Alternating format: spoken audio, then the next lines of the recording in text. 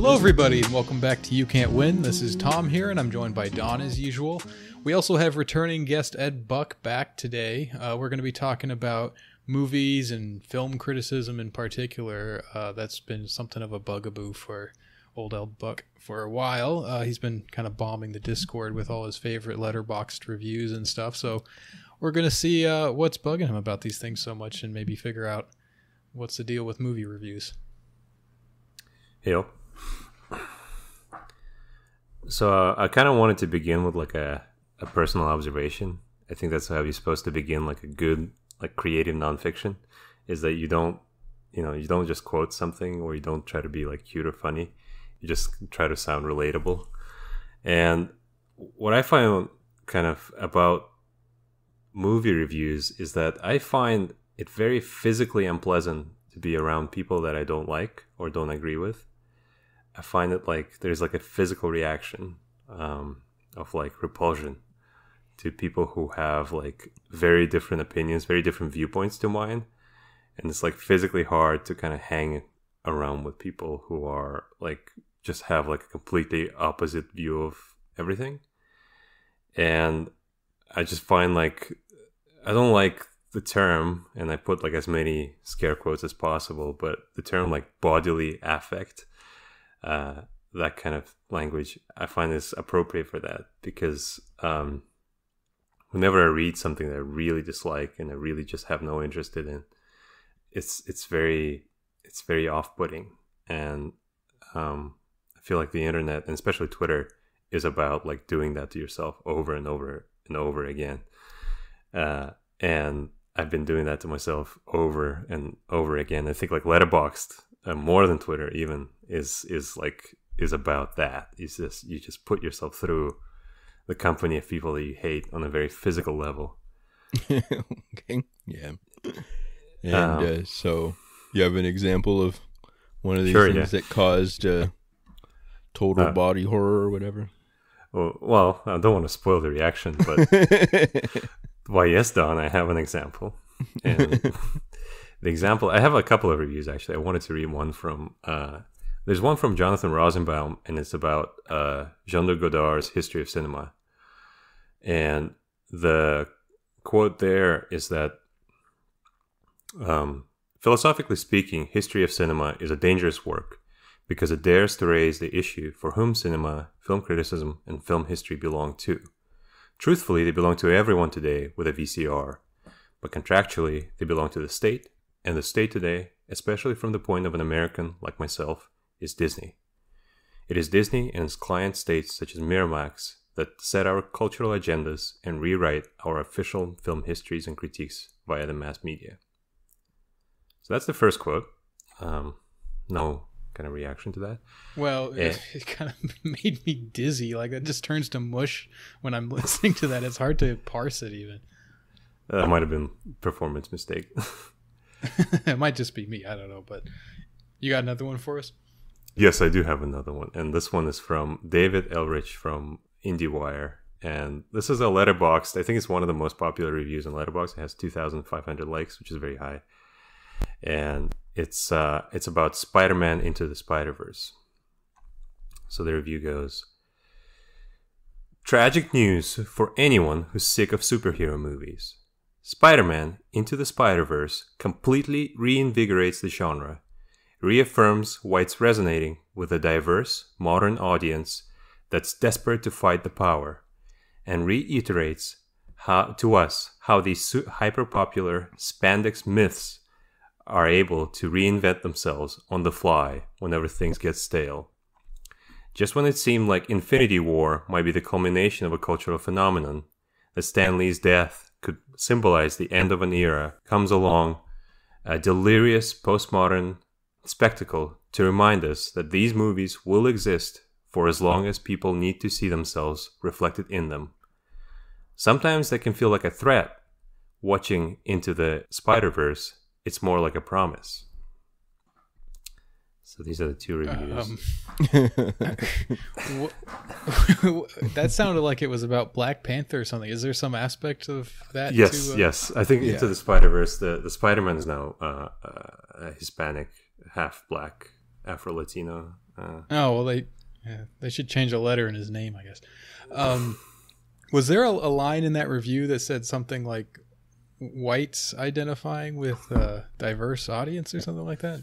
Oh yeah, it doesn't say whites. It just says reaffirms whites resonating with a diverse modern audience that's desperate to fight the power. Oh, you like that? Yeah, that's really good. That's really great. The whole review is worth reading. It's on the IndieWire. But I think like the first quote is about essentially what I take from it is that movies are like, in Hollywood, is like an occupying force. They're like a military, and Disney is like the leader of that force. Disney has something like 50% of revenues at the box office now that it acquired Fox, and this is like Disney and Marvel are kind of like the main thing, the main throughput at the box office.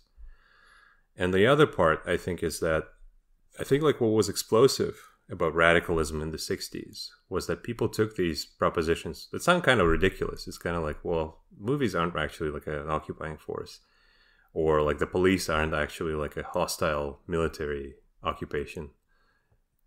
But they read these things and they took them very seriously, and they kind of took them to logical conclusions. They had the kind of respect to these ideas. And I think we should take this idea that Disney in particular is like a collaborating, like a Vichy France thing. It's like it occupies our land. It's people who we know, right? They're Americans, but they are like loyal to another country, to another state. And they're Which like, state would that be? well, I don't know, but I'm not gonna make myself unemployable. But it seems like there's just like nothing in common in the culture that it represents with the culture that I don't know, like I want in my state. And it seems like they should suffer the same consequences that collaborators in the Vichy administrators suffered at the end of the war, which is that I think they all should be taken to gallows, and then all the collaborators should be taken to a concentration camp, and all the women should be shaved bald, like at the end of the. Anyway, that's kind of what I feel, and I think that that's like the proposition that also the Godard makes, is that like you have to take ideas that seem kind of ridiculous from the beginning to a possible conclusion. But maybe I'm wrong. Maybe I'm incorrect, and maybe I just feel like I'm just disconnected from other people, and they haven't, maybe I'm just not understanding what the universe of concerns of other people is.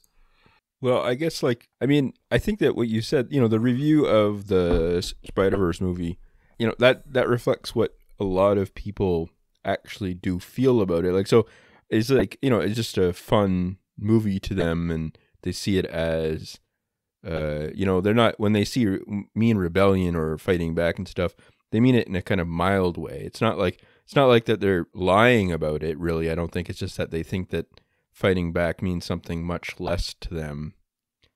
It means something like continuing to improve the culture in minor ways to address things like racism or something like that. They don't mean it in some overturn of everything or something like that. So I guess that's like, it's hard for me to position myself in that it's like, should I just not care about that stuff and just, because I watch all the same, like I watch all the big movies that come out generally just because I really enjoy going to a theater and all that kind of stuff, right? And, I can watch them and have fun, and then I have this kind of creeping suspicion underneath it that something's wrong. You know what I mean? That like, I will watch it and I'll have fun, and then I kind of go, wait a minute, why are people enjoying this too much, kind of thing, right? And, I thought we were, eventually we'll get into it with the different movies about like, the A24 movies and all that kind of thing. This kind of comes into relief once we're shifting from these big box office ones to ones that are more specifically, maybe not art films, but like artsy in some way or concept based or something like that. Because that's probably where it's in the most relief for me, because I see, if no one expects, well, a lot of people do expect maybe Captain Marvel and stuff to be the thing, but people that I consider intelligent and insightful, they're not going to ever say that about most of those big ones, right?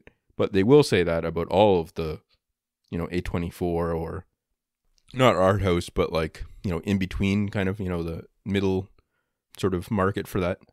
And that concerns me. That kind of worries me a bit because I'm like, wait a minute, there's something I'm missing here, or something that, that feels like a scary proposition to me. So, yeah. Sure, and I agree with that. I think there's a separation, or like two different markets essentially for like an upmarket kind of a Criterion audience, and there is a kind of a schlock or a blockbuster audience.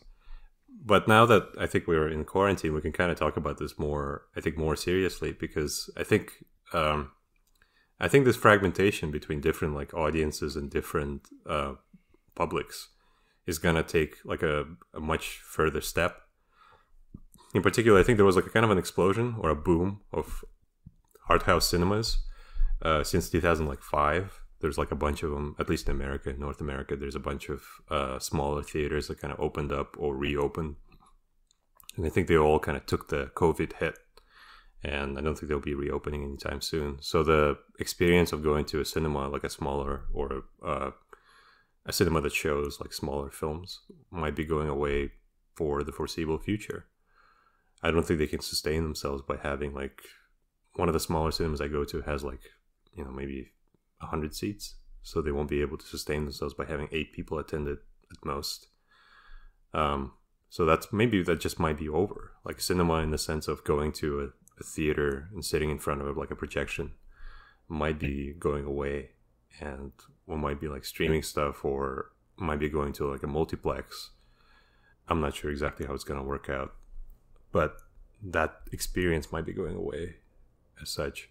What you said, the other thing is, I think that the two traditions, I think, of cinema, of like a mainstream or blockbuster audience and a kind of tradition of quality or of a kind of festival cinema, I think they are actually much closer than, you probably like also agree with that. They are actually quite close, but they are actually quite close in quality and quite close in what they represent.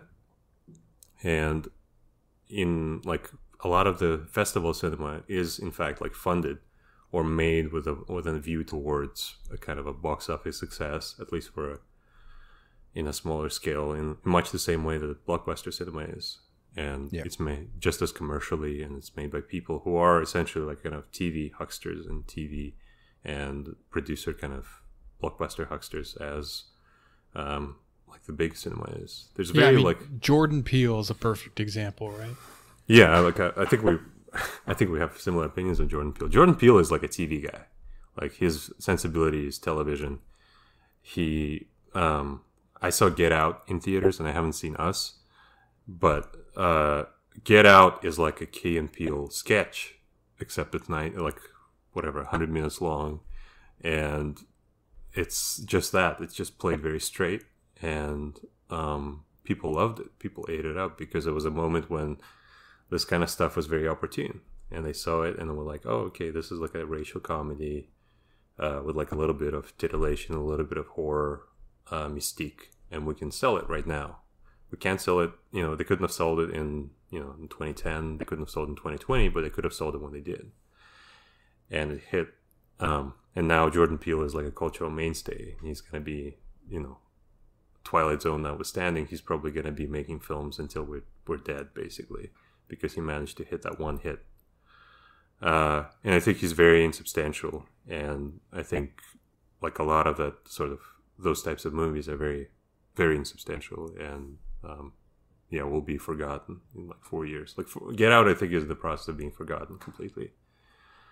Another couple of movies. Remember 12 Years a Slave that won the Oscar for Best Movie? Yeah, I never saw that one.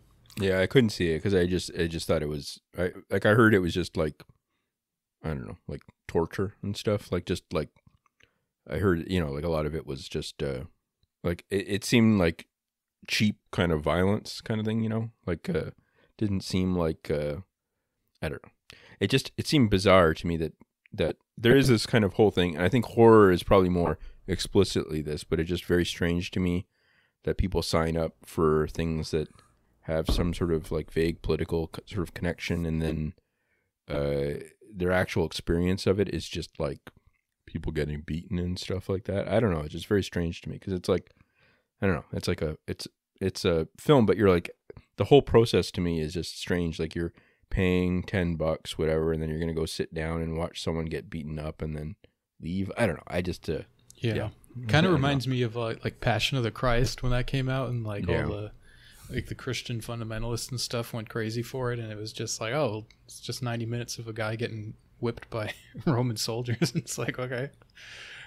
Yeah, right. That's maybe like an extreme example of the same kind of phenomenon. Yeah. So. Yeah, I think that's true, and I think there's a tendency, I think, in cinema of like, when you go to a movie of quality, right, like of a festival film, like or like the one that kind of concerns very intellectual, heady topics that are very relevant, you aren't meant to react to it just as it like kind of unfolds on the screen. You're meant to react to it with an eye towards how other people react to it. In Unbearable Lightness of Being, Milan Kundera talks about like how there are two tears that a sentimentalist cries. A sentimentalist cries two tears. One tear, like when you see like a child do something like kind of really touching, or like when you see something that's really emotionally involving, you cry a tear. And then you cry the second tear because you cry at yourself. You see yourself as someone who's like a person who like enjoys higher pleasures, and you see how great it is to be with other people, in a theater watching Get Out and learning about how great it is to be a liberal, and how great it is that we're all learning and we're all advancing. And I think that's essentially what's happening with like a lot of racial cinema right now. And like you see a lot of people you see like these like reading lists for people, because Black Lives Matter died in whenever there was an election, 2016. And then it kind of came back around whenever another election came around. Interesting how that happened. And, just strange how that happened again. And everyone kind of started talking about like, oh yeah, you got to watch all this stuff, and you got to figure out all this, read all these books about, race and white fragility and other things like that. And you don't read those books to read them. You read them with an eye towards like, oh yeah, I'm going to be like, advanced now. I understand race. I'm with George Floyd and that kind of thing. So that's always like, I think that a factor for these movies' popularity is that you're not just participating in a spectacle. You're not just watching like a Hitchcock movie or an Otto Preminger movie or like a Samuel Fuller movie. You're watching a movie of relevance and of quality. And that's, I think, a selling point, is that like, that's how they get you, is that you're not just watching a movie, you're watching an art house production. Which I also find like it's a dirty marketing trick, is that they got you. They kind of, they couldn't get you by selling you like a fun, like thrill ride. So they got you on the other side. They got you on the flip side by selling you, a deep contemplation of the universe or whatever. And yeah. I feel just as used. I feel like just as if I went to an Avengers movie, which like all of those movies don't look very good. Like if you've been to an Avengers movie, like it feels very empty, like the way you get out. I feel like there's like a recycling bin cinema of like, there's a limited amount of space in my head for things that don't really matter. And I just fill them up with like cultural media, like TV shows that I see. And then they just kind of automatically clear out at the end, and they leave no trace. It's like a really nice like fast food meal. It's just like you just have a meal, you go to the bathroom, you clear it out. It's a nice little experience, and it's gone. There's nothing left. And that's how I feel about it. Cinema is that like you go, you spend the time, you spend the 2 hours, and you experience the thing, and then it's completely gone. And if you go through like through Cannes, like through Palme d'Or winners for the last like 20 years, these are forgettable movies that you will forget like almost immediately. And we'll talk about Parasite later, but like I think like these will be just complete like clean fast food entertainment, gone in a day, but marketed very differently, which gives them a kind of an intellectual surge, but of no value whatsoever. Yeah, I think you're right about the whole experiencing yourself watching the movie and learning from the movie or participating in some sort of social event is the real draw for a lot of these types of things. That seems kind of spot on for me. And, I think that's pretty sad in a lot of ways. But what's especially sad about it to me is it's not like there's a select few like capital I important movies that come out every so often that people kind of give this sort of aura to.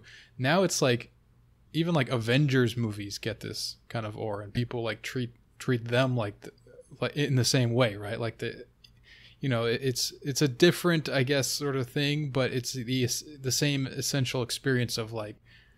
I don't really understand it at all. I don't know anyone who gets into those movies. I don't really understand what that is like, but it definitely seems, it just feels the same way when you see people talking about it and writing about it and stuff. It seems like they're kind of doing the same thing, and there's this weird, like, they're glorifying the product that they're consuming and stuff and making it into this big thing that I don't know, it's kind of dumb because, like you said, it's just ultimately disposable. I don't think these movies really sit with people for very long, and yet they like blow it up into this big thing so that it can feel like an experience.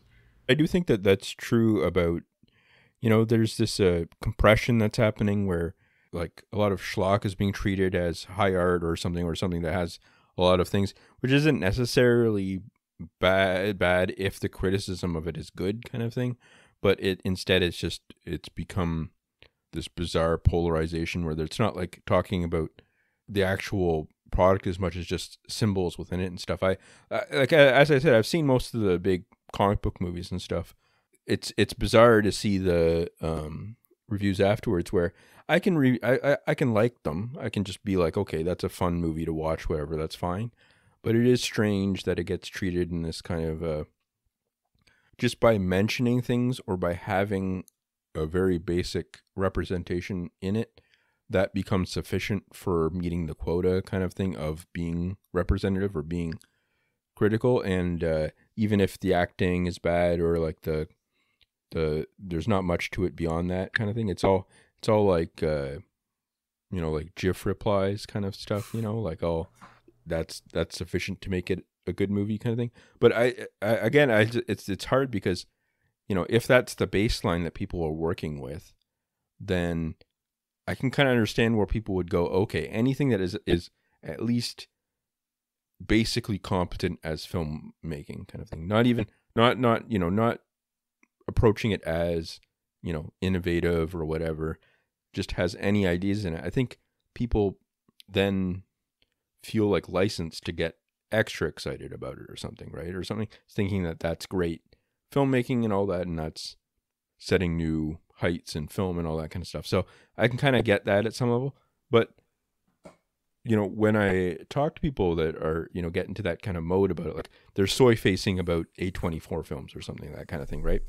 The thing that I don't get is that I don't get a sense that they know that there's more than that. You know what I mean? Like that's this thing that kind of scares me, is that I don't get a sense that there is a difference between or there is like some extra process going on there kind of thing where that there's it's like that's what kind of scares me, is that it's not that Captain Marvel just has incredibly terrible sequences that just are nonsense and then people average people like them. It's more people that like I trust that seem like they can't make that connection. It's like they're the ones that are occupied by Disney, right? So I don't know. So yeah. I think it's both. Like I think like there is a kind of there's a critical inflation. So you're talking about like if there is like a baseline of superhero movies, then everything else will look like Dostoevsky. Like everything will look like kind of profound meditation. But also, I think on the other hand, I think there is not really like a critical vocabulary for like things beyond. Like there's not really like you don't really know why Antonioni or Godard are greater than people who make A24 movies. I don't really think there's like a serious like attempt to kind of distinguish them. And the categories that people use are like acting and cinematography, and like I don't think that you can really tell the difference by like, you know, how well acted a movie is. And I just think like there isn't really like a critical difference between those two things. It's just like you have to kind of impose a higher standard. Like if you wanted to, if everything is judged by how good Black Panther is, it will be just that. It will just be like, oh yeah, this is slightly better than Black Panther. This is much better than Black Panther. But there has to be a kind of an extra, like there has to be an extra criterion, like something that's like, you know, artistic or has a kind of a quality beyond that. Like just not just being able to evoke, I mean, an image in your head of racial harmony or, you know, history or something like that. It has to be kind of seriously taking the idea of aesthetic, like sophistication. And that doesn't exist. That just doesn't, you know, doesn't happen. Yeah, so I think I have that inability to appreciate that. When I watch like a movie like Blow Up, like you mentioned Antonioni, it kind of feels like an A24 movie to me. Like it's fine, and I'm like, okay, that was pretty good, and that's kind of how I feel watching A24 movies. Some of them are bad, and I'm just like, well, that was stupid. But the ones that are better, I'm like, okay, that was fine, and I just move on. Like it doesn't really do anything for me beyond that. It's just kind of like 2 hours, some amusement, some entertainment, and that's it. And film doesn't ever really go much beyond that for me. So maybe the thing is there's a lot of people that are like at that level of appreciation of film, and I don't think I'm like, I don't think there's something wrong with me. I think that's like just that's how some people are. And but they don't want to just like accept that and just be like, well, you know, movies are kind of just whatever to me. Instead, it's got to be like, oh, they're so important. There's this thing going on. And it's like, they don't actually get it. So it's almost like they're just parroting some language and just like imitating the act of like being, you know, inspired and in awe of these films and stuff, when it's like they don't really know what it's really supposed to be or something like that. You know, do you get what I'm saying? Yeah. I was going to talk about like language. Like before I kind of get into it, I do want to say like Blow Up. I think that one of the points of Blow Up is that like there is a kind of a transience to the image, and it's like it's this like it's not meant to be, I think, a kind of a profound reflection on anything. It's meant to be like, again, like a kind of I guess a reflection on how, you know, new media marketing and photography works. So I don't think it's meant to be like, you know, this great thing, that kind of a masterwork in this way. But when it comes to language, I think that there is a literally like on the level of a sentence, there is a lack of being able to describe why something is good. And it reflects itself in these like really tortured like devices that people use. And I talk about like there are usually it's like on the level of two words. There's one word which is like a superlative, which means like it's like a really high, it's really good. And there is something abstract. So you take a superlative and you take something abstract. And usually it's something like deeply felt or a profound meditation. That's how people describe a movie. It's like something really high and something really like impossible to explain. So, you know, like they would describe like a Blow Up. It would be like a profound meditation on the nature of cinema or something. And that tells me nothing. That tells me like the first word tells me nothing. The second word tells me nothing. It's just like, it's just, I don't know. It just frustrates me. Yeah, it tells you nothing about the film, but it tells you everything about how to like negotiate the film as like this viewing experience. Like it's sort of like the descriptions on bottles of wine. You know, like those apparently I've been told are just complete bullshit. Like all the woody notes and all that kind of stuff that they put on there. It's just you don't nonsense. Think like a floral nose? You don't think that's real? I mean, I have no idea. I haven't drank wine in a very long time, but that from what I've been told, the people that write those and stuff, it's just nonsense. Like they just write things that it's marketing speak. It's supposed to make you see the product as something that is, oh, this is like what sophisticated people would buy or whatever, and the price point is low enough that it's like, oh, this isn't too bad and it sounds pretty good and da da da. And I think that's kind of the same thing going on with the movie reviews. It's like the same people writing these almost. It's you puff up the movie a little bit. Oh, it's a profound meditation, and I'm gonna go profoundly meditate on this subject. Yeah, and the other thing is like there's like two forms. That was the first form. Like you have like a really abstract, airy thing, and then there is another thing which I really hate, which is that movies are very technical. There's a lot of like technical work, and you have to kind of say something about like how something is staged, how something is like shot on the camera. And usually the way you kind of get rid of that in the review, you just say like you have like a very kind of like, again, an abstract or superlative thing and combine it with a technical aspect, but you never explain what that means. So, for example, you say something like, oh, this is like a gorgeously shot or a beautifully, like a beautifully staged movie or a very expressively kind of edited movie or something like that.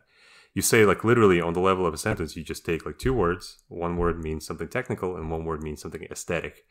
But you never explain like how a movie, I never understand like how a movie is gorgeously shot. Like what are ugly, like what are movies that are not gorgeously shot? What are movies that are like non-sentimentally shot? What makes one movie shot gorgeously and one shot like shoddily or whatever, or like badly?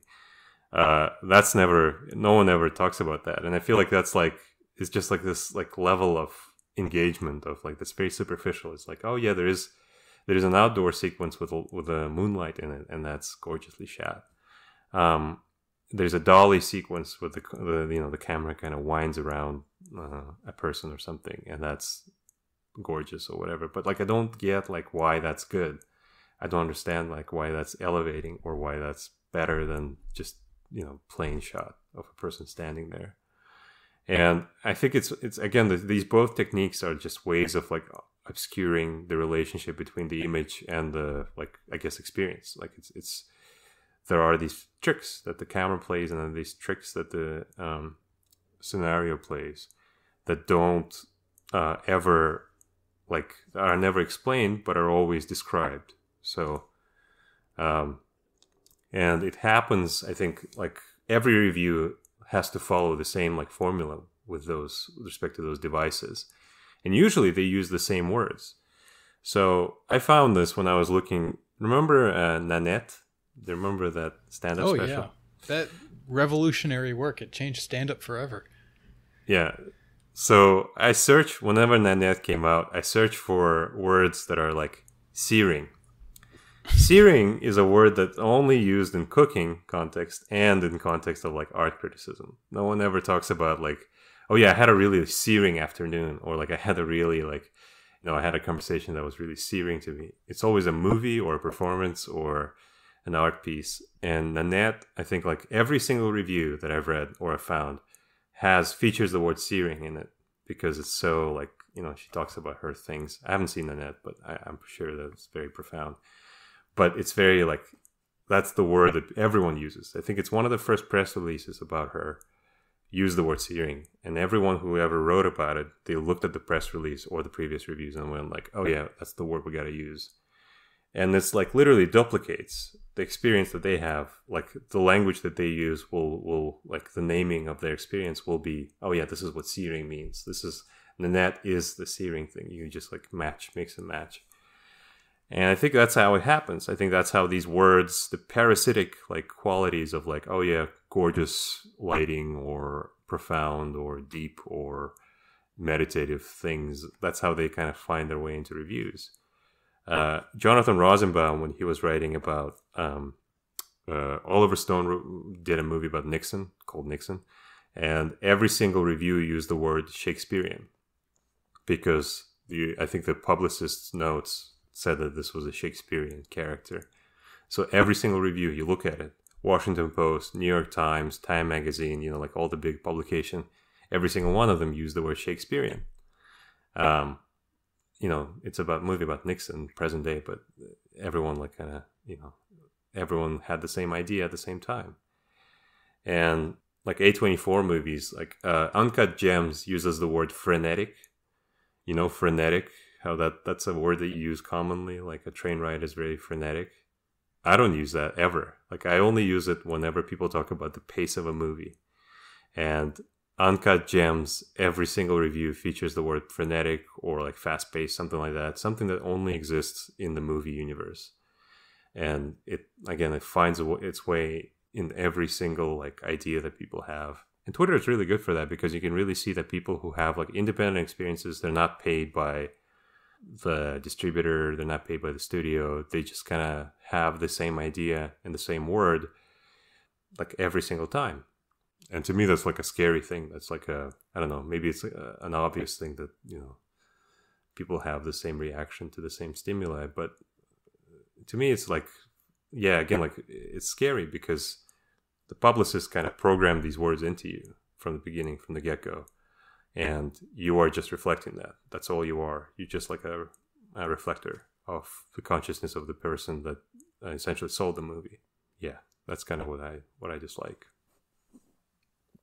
Yeah, I don't know. It's humbling in some ways, I think, because it's easy to point to other people and say that that's probably happening, but you do have to then kind of turn on yourself and be like, wait a minute, like, you know, I'm starting to think right now, like which I write like little short joke reviews sometimes, but you know, you got to wonder how many of those use the exact same language that the sincere one in the New York Times did or whatever because of a press kit or something, right? So I don't know. Yeah, that's strange. Yeah, because I think that's part of the whole issue of the sort of getting out of it though kind of thing, right? Like how do you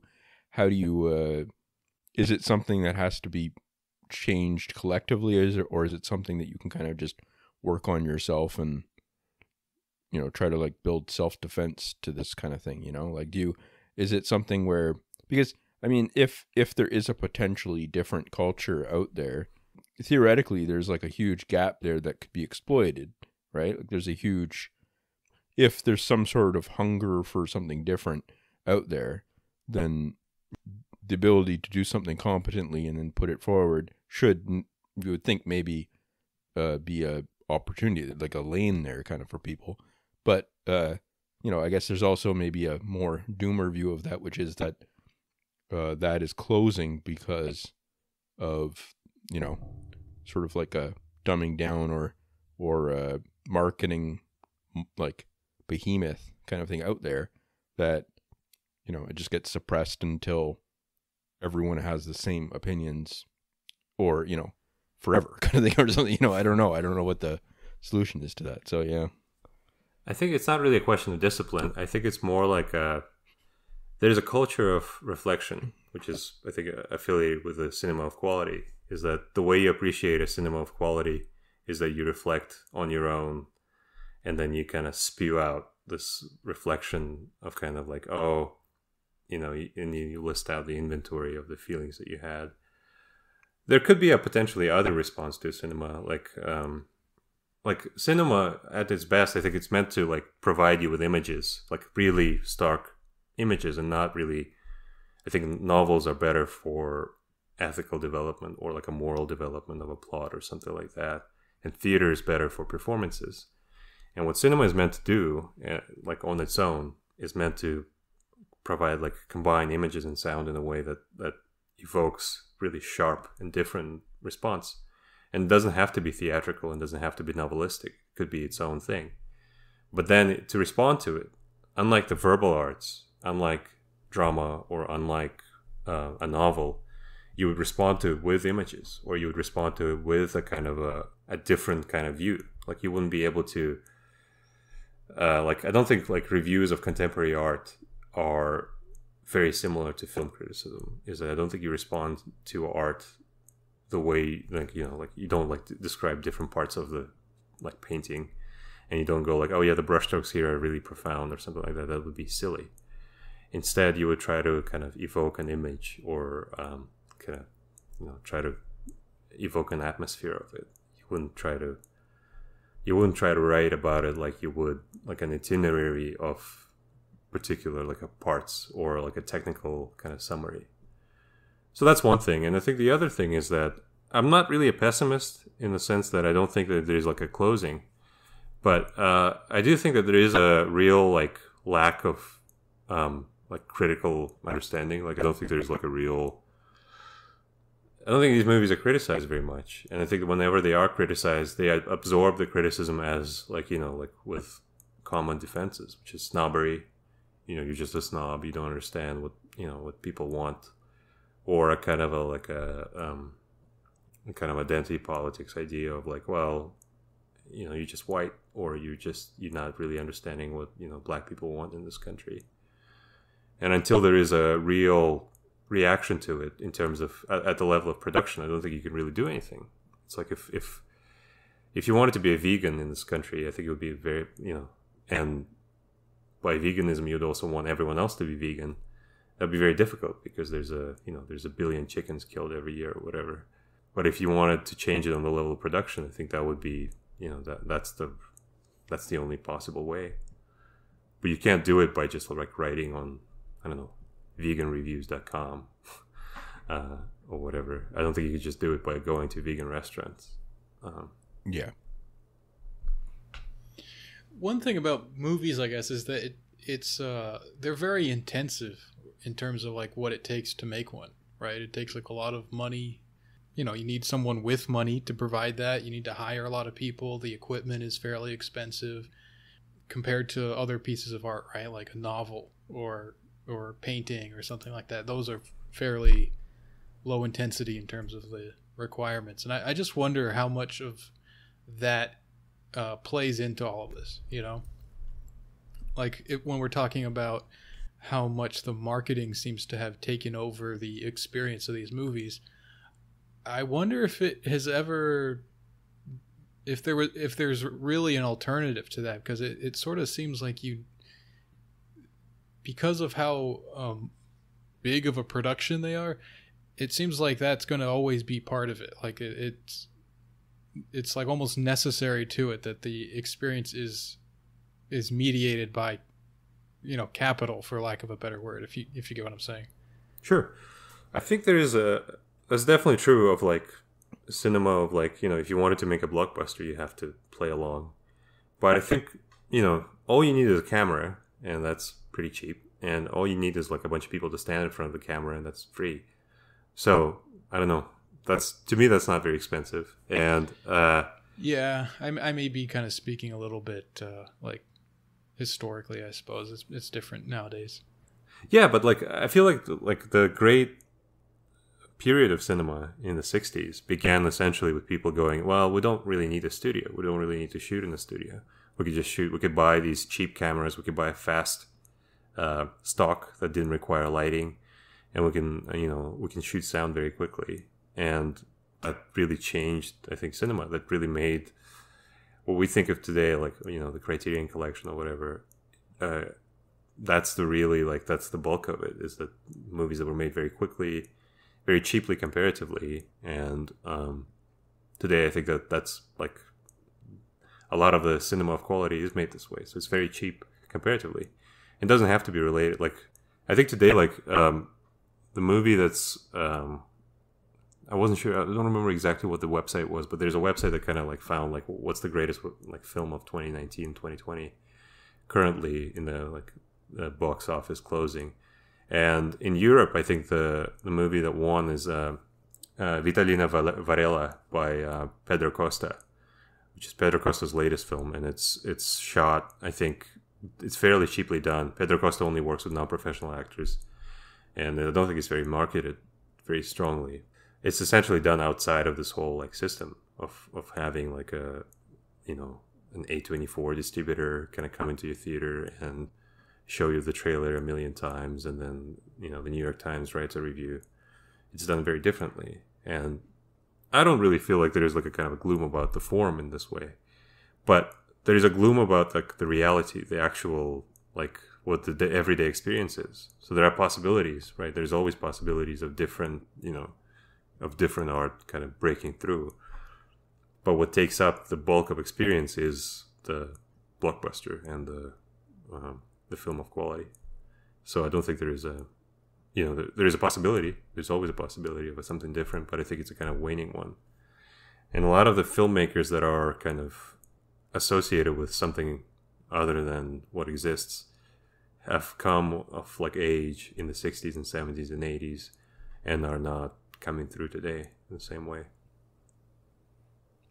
So some of the stuff I'm starting to think about, like writing and the publishing industry as having similar kind of trends in terms of marketing dominating, and then, you know, that sort of bending back on itself in terms of determining the kind of product, and how that relates to things like the fact that most, you know, newspapers have, you know, I think the circulation for newspapers has collapsed.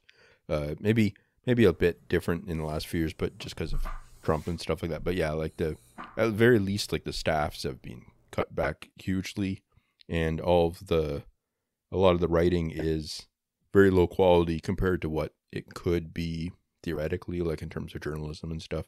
Most kind of product that kind of gets out there for journalism now tends to be just opinion pieces and stuff like that, kind of in different ways, a lot of it. And in terms of like what people actually, you know, they share the headlines and all that kind of stuff, right?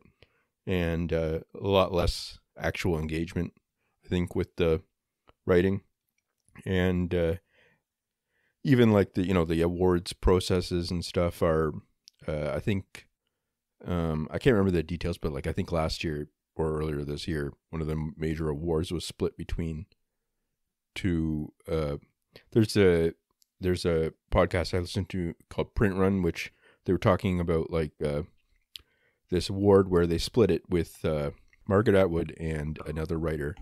They split the award even though their board told them they weren't allowed to do that, really, because and it was very clear that it was like this attempt at like, okay, well, this writer is an established writer and she deserves to win because she's like, you know, she's got like a new book out and it's really good or whatever. So, and then we have a new writer who maybe deserves it more in terms of the content or something like that, or maybe because we want to promote her or whatever, you know. It's not clear what the reasoning really. It's more that it's just the structure of it. It's kind of interesting because it's like how all of this marketing works now, right? Like it's all monopolized in some respects, like into these big publishing companies that keep consolidating and stuff. And I guess maybe, I don't know, I'm just trying to suggest an analogy there between all different types of culture and this process of, you know, monopolization and, you know, like, I mean, even for reviews of writing, I'm sure would probably fit maybe even closer to this model of from press release to the actual review kind of thing. So, yeah. Yeah, that's true. I think there are essentially like secular trends in these like readership and in consumption of media that don't depend on like particular, you know, situations that people read less, people want to, you know, engage in shorter times. There's a funny article in New York Times where they interviewed like a bunch of studio execs after COVID. And they kind of go like, yeah, we want to just basically be Twitch or like be like Instagram stories. Like that's what we want to do now. We just want to do like short content that would be like on television or on your streaming platforms. And I think that's true like for like, you know, if you want to do like really mobile, really, I don't know, enterprising kind of startup stuff, is you kind of try to find new ways of doing it. And the legacy like output is very much, everyone understands that it can't last. Like, and for cinema, like the 2-hour feature film will probably be going away at some point or moving to streaming or something like that. I don't know. It's yeah, that's what I kind of meant earlier when I said like the experience of going to the cinema to watch like a good movie or to watch something that's going on right now. That might be gone fairly soon.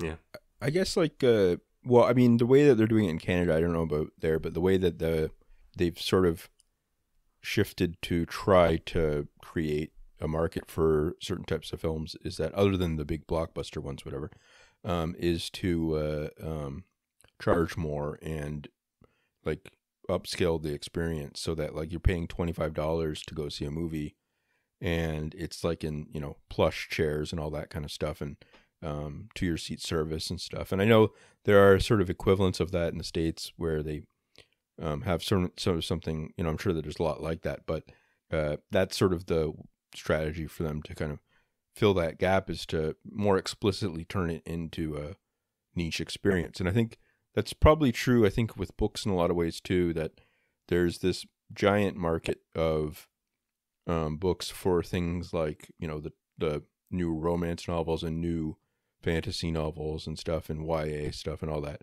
There's like a giant market for that kind of stuff. And then I think there's like literary novels that, you know, it's monopolized by a small number of publishers. And I also think that, like, I honestly think that, you know, nonfiction books, I think a lot of them are not read. I think that they just get sent out to places and people buy a few of them and stuff. But I feel like most of them just sit on shelves or get read bits and pieces, but not, I feel like the culture of people who sit down and read through a large number of books a year and read mostly cover to cover is very, very small. And, you know, like a lot of those people have jobs that directly depend on that, or they are friends that are part of that kind of familia or whatever. So I don't know, that's kind of a interesting thing too, because I feel like that's new in some respects. I feel like maybe in the past there was more, I don't know, like more reading, at least in that kind of sense. I don't know. So I feel like this, I mean, I think about this kind of stuff for writing and stuff because, you know, I've gotten pretty good at like telling very short jokes or something like that to some people, but like to then try to think beyond that and go, okay, what should I be doing? Should I try to shift that into, you know, a nonfiction book or something like that? Like, it's like, should, you know, I get pretty down on it pretty quickly a lot of the time because it's like, you know, I feel like, you know, are people sending these books out to just sit on shelves or something like that kind of thing, you know? So I don't know. Yeah, don't worry, Donald. I know what you can do. TikTok. Yeah. Oh no, that's good. That's good now. Just point at the little captions that pop up on the screen, you know. Yeah. Do a little dance and stuff. Yeah. Is there anything like more like degenerate in the most like negative way than young adult literature? Like YA to me is like very obviously like, I don't know, pedophilia, but I don't know, like very obviously just linked to that. People who haven't grown up, who just want to feel the aura of younger people. Yeah, there might be something to that. I think there's also just like people don't have an ability to like just handle like, you know, like you mentioned Dostoevsky, like that kind of level of literature anymore. Like it's just, I mean, I used to read that stuff constantly when I was younger, and I have trouble keeping up with it today too, just because like my attention span is shot, you know. You mean Harry Potter, like, you know? Well, Handmaid's Tale. I haven't gotten that bad, but no. Yeah, I think it's easier to read, so people will just read it and then just kind of force the experience to cover the gap. Like, well, it's not quite Brothers Karamazov, but I'm just going to act as if it is. So it's good enough. I don't know. It kind of gets back to that point of like the real experience is your, you know, you viewing yourself as having that experience, I guess. Before we move on from the big subject, I thought, you know, you wanted to talk a bit about Parasite, I believe. So. Oh, sure. Yeah, I just saw Parasite like earlier at 6. Like I sat down and watched it. I wasn't gonna watch it ever, but I decided, okay, I need to, because this is the zeitgeist. It won. You're a bad Hegelian, I guess. That's right. Yeah, like I have to feel the immediacy of experience. I can't just use it with intuition. So I saw it. Very, not really bad, but just like televisual. It's very televisual. It's like a television, like you'd catch it on TV. Everything looks very just drab and boring. Everyone looks like a TV actor. Everyone overacts. It feels a lot like there is like, I don't hate it, but like there is like, the director has like, he was commissioned for 4 episodes of 35 minutes or whatever, and he delivered 4 episodes of 35 minutes. He didn't deliver a movie.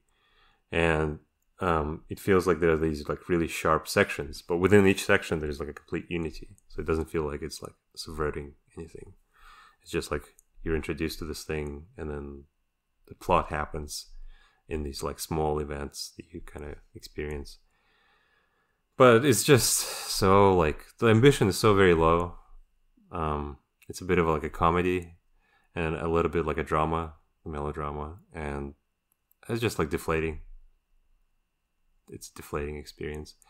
One thing that really annoyed me about it is that there is an epilogue, and there's like a kind of a, without spoiling, there's like a big event that happens at the end, which is like where a play would end at that point. Like that would be like, that's when the stimulus or the energy of the narrative is dissipated completely. And then there's an epilogue at the end, which kind of like explains what the themes are and kind of goes like, oh yeah, and then this is what happened to all the main players. And François Truffaut, in his like big article that everyone quotes called A Certain Tendency in French Cinema, talks about how this screenwriter that his primary like target of his was like, I think his name is Jean Orange, and he wrote this like scenario, a script for Diary of the Country Priest, Bernanos, and the Bernanos was alive at the time and said, no, I'm not gonna allow this to be made into a movie.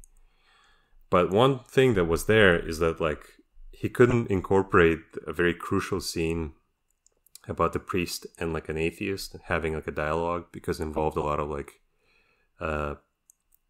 ethical and moral dimensions that couldn't be filmed. So what the scriptwriter proposed is that instead of that conversation, at the end they would tag on like an epilogue.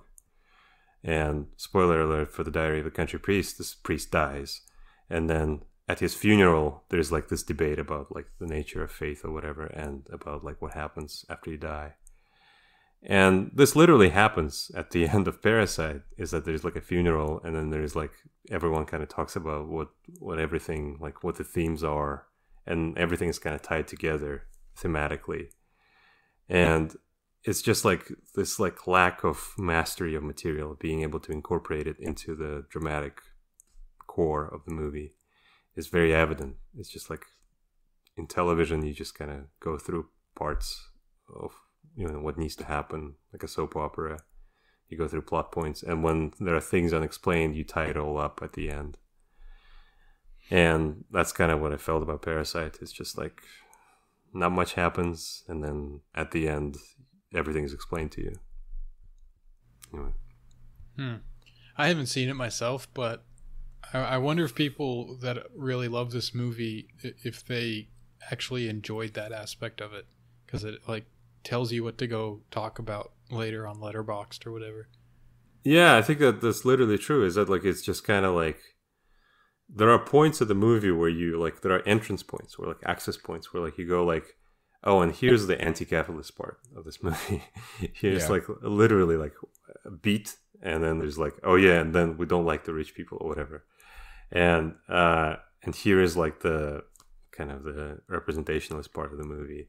And then after that, the plot happens. Like it's just like the movie takes like a screeching halt, and then there is like a thing that happens that the characters discuss a thing, and that's the intellectual theme. And then later on, they revisit it again. The plot, which is very busy plot. There's a lot of plot. It's 2 hours and like 20 minutes, and it's full of inconsequential events, but that move along the stupid plot. And then it comes to a halt, and then they discuss it, and they talk about like how rich people suck or whatever, and it just happens over and over. And that's when you're supposed to reflect. That's when you're like, you're not watching the movie, you're watching other people watching the movie with you.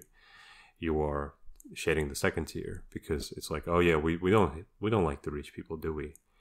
We're all like, you know, it really sucks. It's like in Get Out, there's this moment that's widely parodied of like, oh yeah, this guy talks about like, oh yeah, I'd vote for Obama 3 times if I could, right? It's like, oh yeah, I'm a good liberal, and we all kind of mock the good white liberal, but we are all also, you know, kind of complicit in that, and we all feel kind of good and bad about it. We all feel kind of complex. That's the complex moment. That's the quality moment that you get. That's what you pay for. So I don't know. I just feel very bad about that. Like I feel like, yeah, again, like you got sold a song, you got sold something, yeah, and you bought it, and I don't know.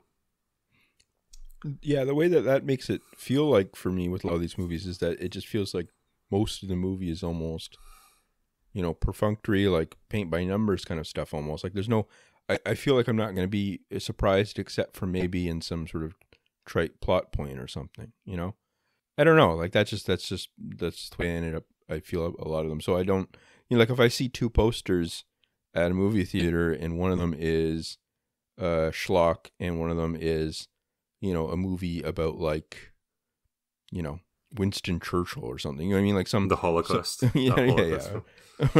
Or, like, I'm not going to go for I'm just going to go for the schlock because it's like, I know that like one of them is going to be like a British guy, like, frowning for a while and then like triumphing.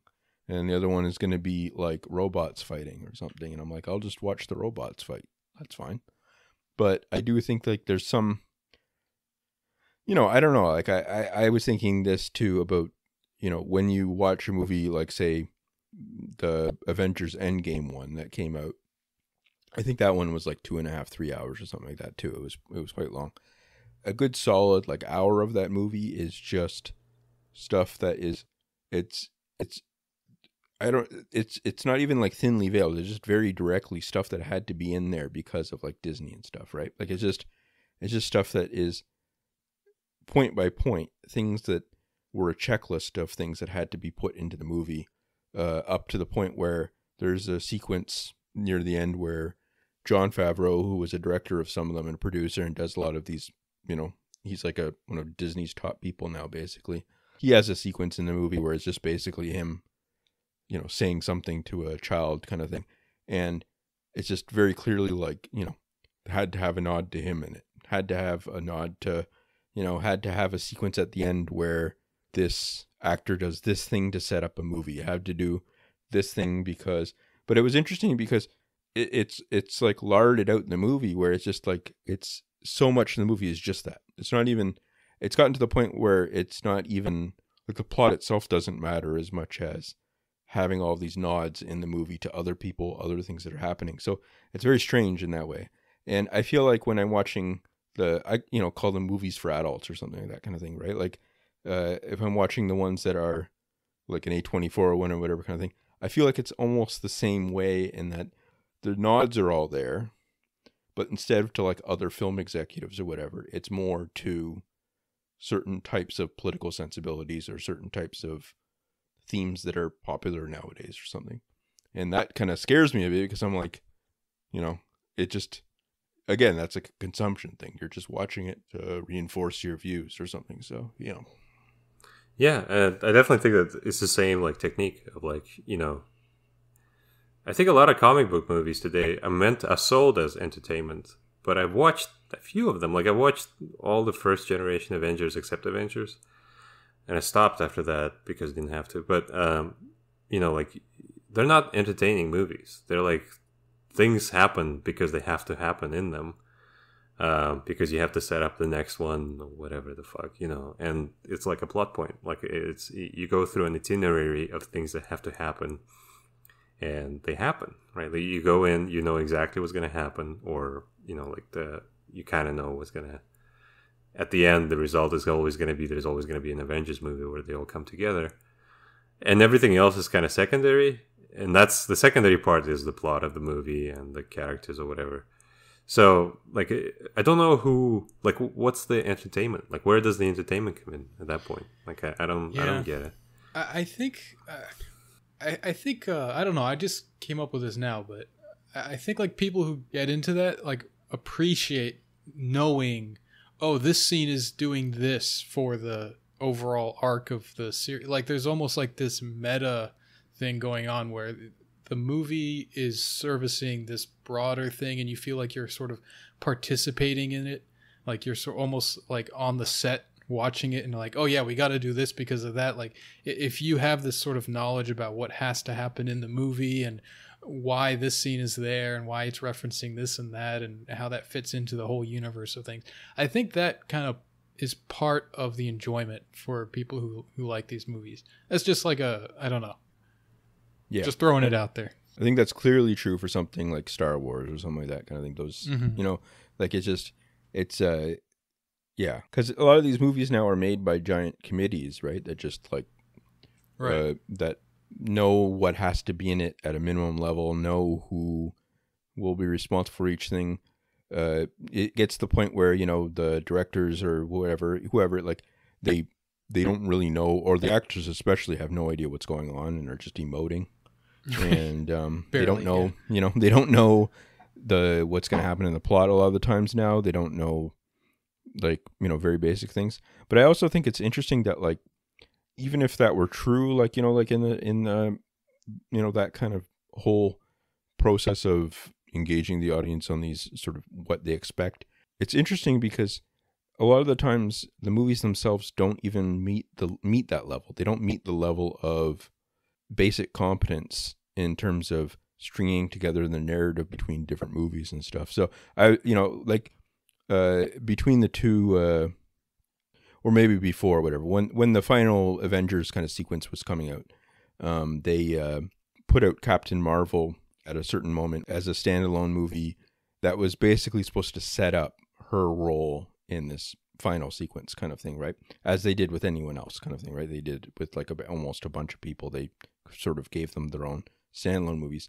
And it was supposed to be sort of explicitly like, you know, playing into the women can be superheroes too kind of thing, right? Which had already been proven a bunch of times. It's not, but that they kind of made it a big part of it, right?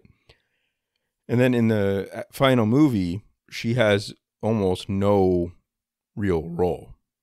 Like the movie she was supposed to be setting up as her, you know, Captain Marvel's in part of the team now.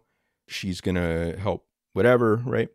At a certain point in the final movie, the end game, she basically goes, okay, well, I'm gonna go help solve things over there or whatever kind of thing, right?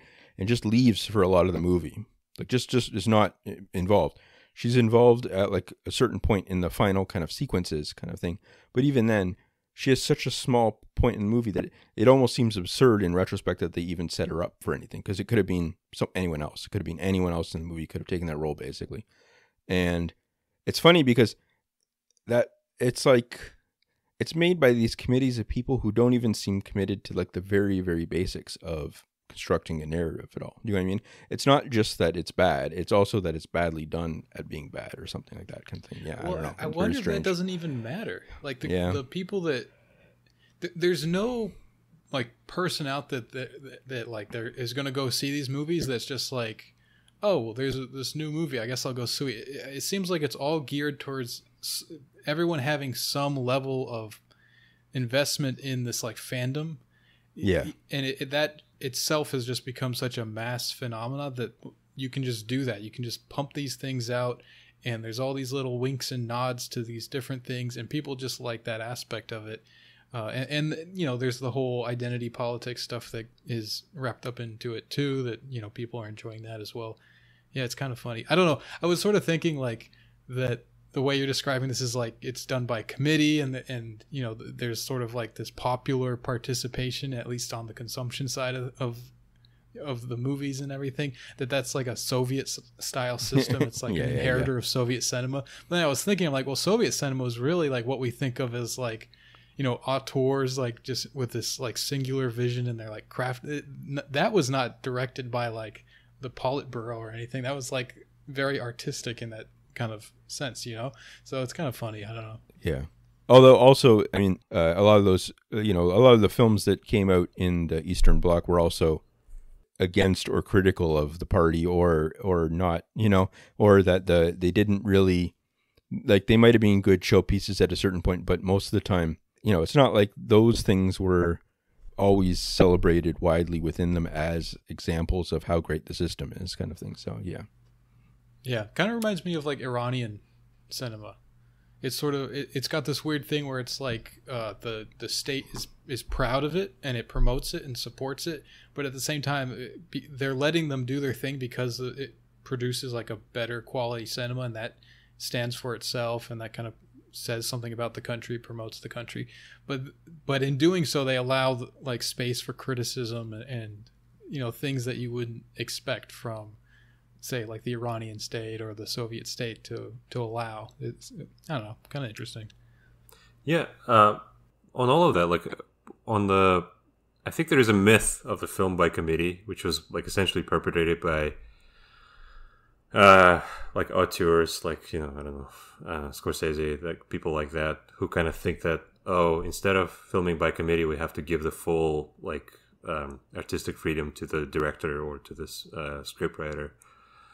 And I think it's false. Like I think it's just like a mythology of directors, essentially the directors union, the directors guild, and it's not actually done like that ever. It's never been done like that, and it's always been like this collaborative process. And the reason why it fails is the reason why every film fails, is that like it's not because the decision making is moved towards the Disney executives. It's because I think that like Star Wars, like the Last Jedi stuff, is a good example of what happened. Is that they actually went along with the idea of like, we just need to find find some moron who's like an auteur, who's a director with a vision, and we'll give him Star Wars. He'll just get to make a Star Wars however he wants. You'll get to like a almost absolute freedom over like the particular events in this movie, and we'll see how it goes. And they gave it to Rian Johnson to do, who basically he got like I think full freedom as to like the canon or whatever. And if you watch that movie, like I think it's very unsuccessful. It's like barely a movie, and just as bad as every other Star Wars movie. To me, it's like a very convincing demonstration of what went wrong. It's not actually about like distribution of decision making. It's about aesthetic standards, and it's about like you can't make a good Star Wars movie. Or at least that's for me. Like it's just nothing that you can do. But I also think like what Tom said about like the Soviet system is that there was actually like both. I think there was on one hand, I think a very paint by numbers. People want to see a war movie in the Soviet cinema. That's true. And that was like, and people want to see like a shitty comedy in the Soviet cinema, which today I think, I don't know, people who start learning about Russian culture, they get like the very entry level like animation and very entry level kind of comedies, and they think like, oh yeah, this is Russian culture. This is what Russians must like. But all this stuff is so like, it's so on the surface. It's like if someone like watched, I don't know, America, I can't even think of something. Like if you watched like Disney cartoons from the 30s or something, and were like, oh yeah, all Americans wear blackface, and laugh at that every day. Which would be Trump 2020, boys. That's right. It would be funny if that was actually true, but like no, like you don't like have like Tom and Jerry like cartoons and references on the tip of your tongue, and that's not your aesthetic universe. That's not what you like want to see every day. But like on the other hand, I think in the Soviet cinema there was this other like dimension of like, we're gonna cultivate artists that will be representing us at this higher stage, which is what happened in Iran. Is that they had the cinema for the everyone, and then they had a cinema for festivals. And this is what happened in Korea, is they had the cinema for everyone, which is shitty, fucking the most degraded culture probably in the history of the world, most commercialized, just awful television and pop culture. And then they have 4 or 5 artists that make films for Cannes and for Venice and for Berlin, and they have their own film festival in Busan. And that's like extreme bifurcation, like between what we make for the cattle in the country and what we make for for the festivals. In America we have Sundance and TIFF, right? That's where like the cattle go see Avengers and the good people go see Miranda July or Noah Baumbach or whatever the fuck, like. But that's the division between the cinema, like the blockbuster, and the cinema of quality. And in fact, there isn't like a division. It's the same thing. You see the same thing used with the same devices, but instead of like the popular sentiment, you use the higher, usually borrowed from theater and literature, sentiment of like, political engagement and character development, that kind of thing. Yeah, I think it's basically the same. All right. So to wrap up here, before we get into questions, how about we just like shout out a movie that we think is good so that everyone can go watch something decent? I'll start. I like this is I guess going on the Criterion Collection pretty soon. So A Taste of Cherry by Kiarostami, Iranian movie, very good. Harvey Weinstein wanted to cut Taste of Cherry. It was famous, like. Oh, really? I didn't know that. That's cool. Yeah. There's a scene at the end that kind of, no spoilers, but there's a kind of like a revelation. And is it Harvey, the very final scene? yeah, the very kind of. I really love that. That, like, I enjoyed the movie. I was like, okay, this is fine. This is good. And then that last scene, I'm like, oh man, this, like, I don't understand what happened, but I really, for some reason, like what you were talking about earlier about film having this different language of being like visuals and sounds, and it kind of like just works differently. Like that part of that movie is what I understand what you're talking about because of that. That's the only time that film has made sense to me. Yeah, so like Weinstein thought that was too much. So for American DVD geez. release, he wanted to cut it. Wow. And Weinstein is like famous for doing that. He wanted to cut Polish cinema in America basically exists because of Miramax and because of Harvey Weinstein. So like he released, I think, big DVDs of like Kieslowski, Three Colors Blue, and that kind of thing. And I think he got Kieslowski to make a cut of Double Life of Veronique, which would make a happy ending at the end. And he suppressed. There's another Kiarostami movie that Miramax released called Through the Olive Trees, I think. And Harvey Weinstein like personally saw to that so it doesn't get released. So there was no way to watch it anywhere in the world other than outside of like Iran. In America. Wow. I guess he's a bad guy after all, man. I mean, I like him otherwise. Personally, I think he's great. As a human being. You got to separate the artist from the work, I guess. Yeah. I'll recommend Pope Francis, A Man of His Word, directed by Wenders. So it's a faithful documentary. Oh. That's what I don't know. Just in case. You gotta push those things just in case. Yes. Someone tricks someone into it. Does he talk? Is it just like a talking documentary, or is it? He talks in it, yeah. Cool. But, I don't know. Is it like a talking head, or does Vim do something? Yeah, it's just like a biography of him. Nice. It's okay. I don't know. I gave it 4 stars. 4 stars. Yeah. Is it in 3D? It's not in 3D, no. Wim Wenders was a big promoter of 3D. He has a movie about, like, I think, caves. That was like it was meant to be like a big, like, introduction of 3D movies into the art house. Oh, you're thinking of what do you call it? Was that Wim? Was that him or? I'm pretty sure. I'm pretty sure he has one, and there were like a couple others, but I think he has like one. I think it would be appropriate to do the Pope movie in 3D because of like the Holy Trinity. Yeah. Kind of like reflects the nature of the Godhead or whatever. Oh no, it might have been Herzog. I'm sorry. Yeah. It is Herzog. Yeah, it is. Yeah. It is his stuff. Oh, I like the one about like the really old cave paintings and stuff. Yeah. Yep, it's a cave. I like that movie a lot. It's a good That's movie. a good Yeah. one. Yeah, It's pretty fun. Wim Wenders did one about a ballet. It's called Pina. Pino. Yeah. Or Yeah. Pino, whatever. That's Yeah. the one. That was the 3D, like post Avatar. They all like, oh yeah, we're gonna get into that. So there's 4 of those coming out in the next while. The Avatar one. So. Oh yeah, I saw the schedule. It's gonna be they scheduled it till like 2029. Yeah, something like that. Yeah, it's a long time. That's good. It's good. It's good to have things to look forward to, I guess, in this life. So that's right. It's like, we might be dead next year from COVID, but yeah, Avatar. You got to stay alive to see these Avatar movies. It gives you something to live for. What is the second? What is the sequel to Avatar? I thought they ended, didn't it? I never saw it. I don't know.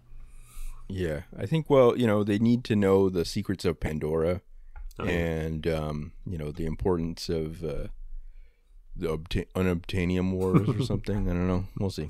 It's called Pandora, and the metal is called unobtainium. I don't know. Amazing. That's great. It looks like Mel Brooks wrote it or something. Yeah, it's like it's beyond parody. You can't parody it. The main guy looks like the bad guy from. Have you seen that Small Soldiers? Yeah. By Dante, and it's he looks exactly like that. I don't know. It's impossible to parody, and I think the plot is basically Small Soldiers, but with 3D. All right. Did you recommend a movie? No, I haven't. Okay. I'll recommend Le Guy Savoir by Jean-Luc Godard, which I saw a couple of weeks ago. The translation is The Gay Science. It's a TV documentary that Godard made, but it's a kind of a beginning of the new Godard. So it's made in the 60s. I think it was made before May 68, but finished after.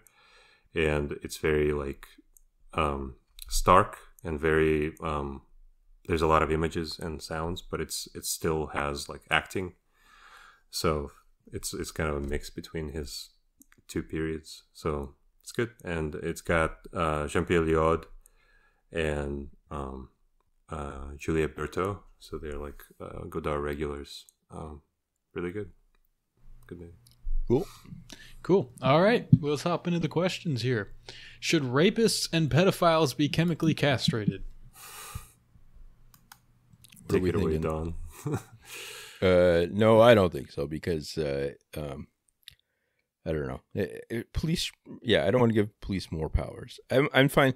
Like, maybe we're close to the Goldilocks numbers of powers. I'm not really racing to. I'm not sure if the social worker thing that people want to do is going to work out, but I don't want to go in the other direction and give them, like, being able to like execute people or maim them and stuff. I don't know. That's not. I'm not on board for that. You talking about Canada or America? No, American police can have as many powers as they want to keep like Americans in line. Damn straight. But in Canada, no, I don't want them to be able to. I don't know. Yeah. Well, I just don't see the point of chemically castrating dead people. If you chop their heads off or whatever, you're done. Job's done. Well, that's right. I feel like it's too sophisticated. I feel like we have the technology to castrate people, and then introducing chemicals into it, I feel like it's a little bit. It's kind of anesthetizes the process. We've invented shears in 5,000 years ago. I think it's. And why hide the spectacle? You lose like 90% of the point of doing it. That's right. All right. So if one of or both of your accounts are banned, how will we find you? You can join the Patreon and you can find us on the Discord. $5 a month, people. Yeah, I mean, if I'm banned from Twitter, it'll probably be because, like, I don't know, I've been shot or something. So I will not get a second account just because of, I don't know. If you're dead on Twitter, you're dead in real life. I'll be around. So. You'll know me by the kitty cat. What is the kitty cat? Where is that from?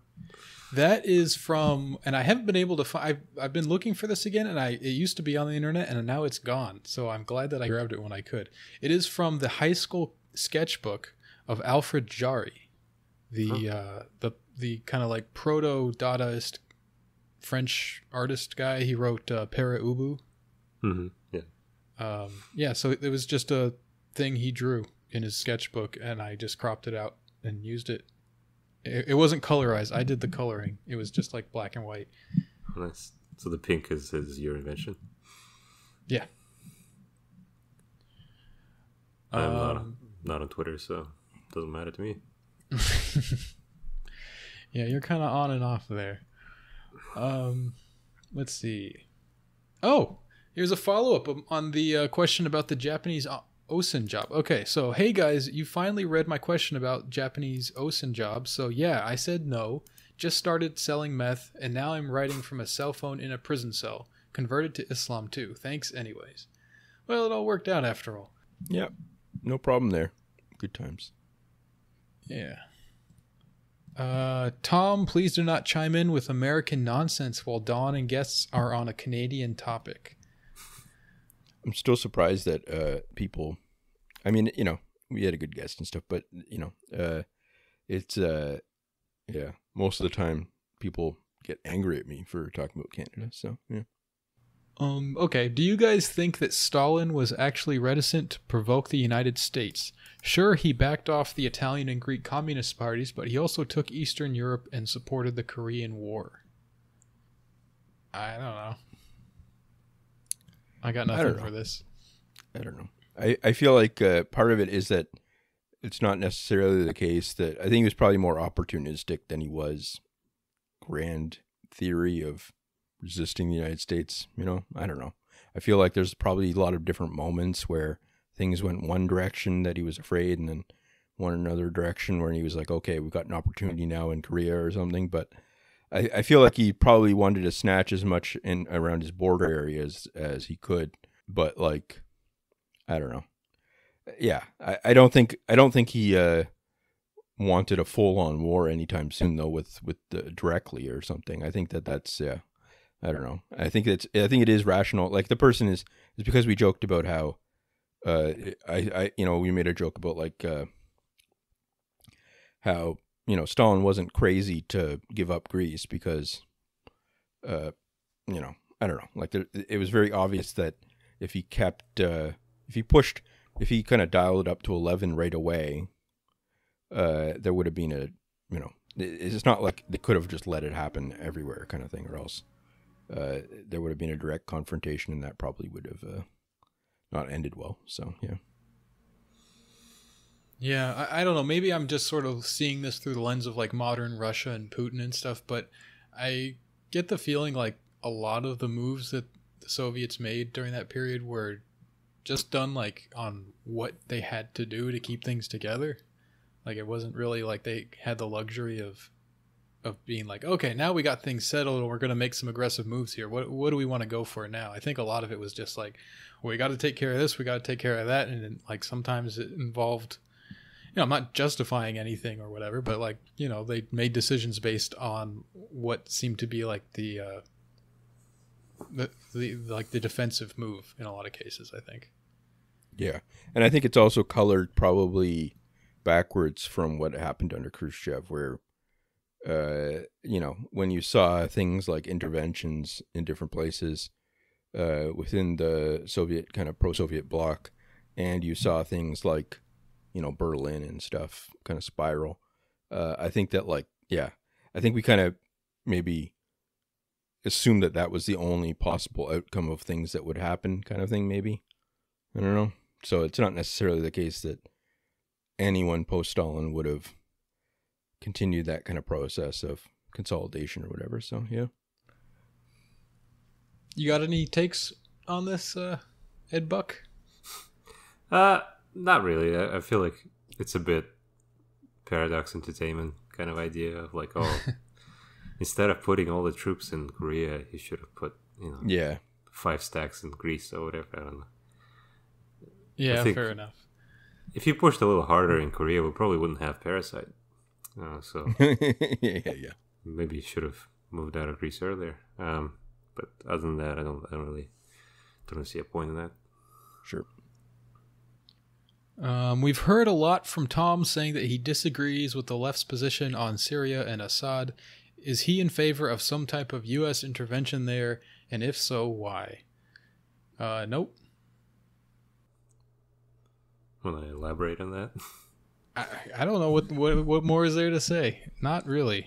I think you can say that one thing is bad and that doesn't require NATO to bomb the country in order to save it from being bombed by Russia. I don't know. It doesn't seem that difficult to grasp for me, but some people don't see it that way, I guess. I don't know.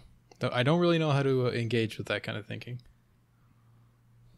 So you're a supporter of Al-Qaeda is what you're saying. That's what the moderate Al-Qaeda. Yeah, the moderate. They're the center left Al-Qaeda elements. Yep.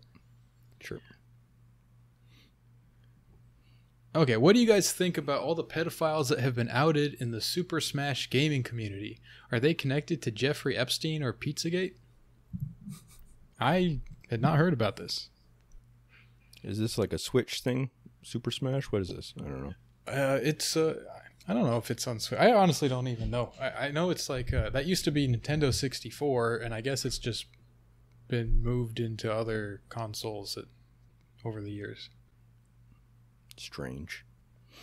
Yeah, I don't know if it's that surprising that like adults playing a very, very clearly like a child's game, that some of them may be pedophiles. I don't know if that doesn't shock me. It doesn't shock you that people constantly producing children's entertainment are pedophiles. Yeah, no, that for some reason that just kind of makes some sense. I don't know. Like, that's the same thing with young adult stuff. I think it's just like people just kind of assume a little bit of risk. I feel like if you, I don't know, especially with like Discord and stuff, you just kind of, oh, you know, we'll just have a platform where people talk to children a lot about video games, things they like, and we'll see how chips fall.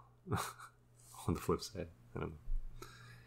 Yeah, I guess that's the other thing. It's like there are a lot of younger people that are in this community, I would imagine. So even if you're not into the game, you might be like, oh, that's where all the kids are at, you know, that kind of thing.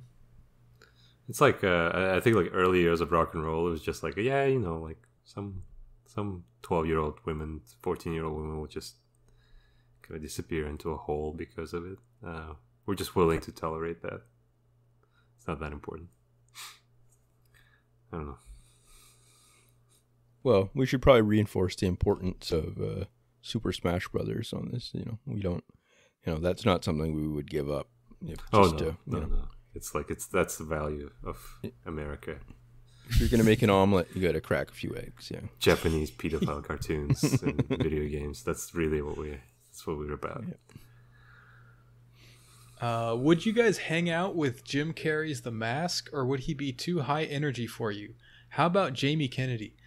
I really like Jamie Kennedy, actually. I really like that show X that he did that was like a knockoff on the...